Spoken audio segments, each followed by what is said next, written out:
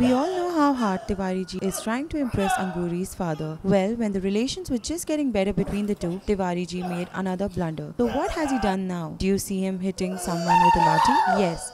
He is hitting nobody else but his own father-in-law. What? Well, don't be surprised because he isn't doing it deliberately. Fed up of the dinger, who is a new entry into the show as Anguri ji's childhood lover, Tiwari ji was looking for a chance to thrash him, whereas he ended up beating the wrong person. Now it will be interesting to see what punches of laughter will be created when the cat will come out of the bag. We mean Tiwari ji's father-in-law's face is unveiled to him.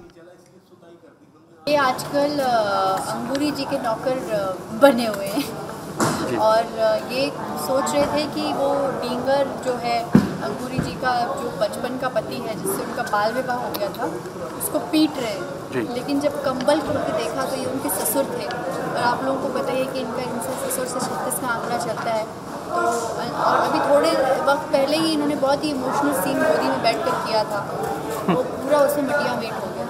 फिर से ये इनके दुश्मन बने। हाँ, वो क्या है कि उनका कहना है कि मैंने अपना जो बिज़नेस है, धंधा है मेरा, वो मैंने उनसे छुपाया जी। दरअसल मेरा अंडर गारमेंट्स का बिज़नेस है जी। तो जब मैं अंगूरी को देखने गया था तो मैंने सिर्फ गारमेंट्स बोला, अंडर साइलेंट रखा। तो बोल रहे हैं कि इस वजह से हमने सोचा शायद तू गारमेंट्स का धंधा करता है बहुत, तू तो कच्चा बनियान का भी धंधा करता है, तो वो जलील धंधा है, इस वजह से हम तेरा ना घर आएंगे ना तेरी सूरत।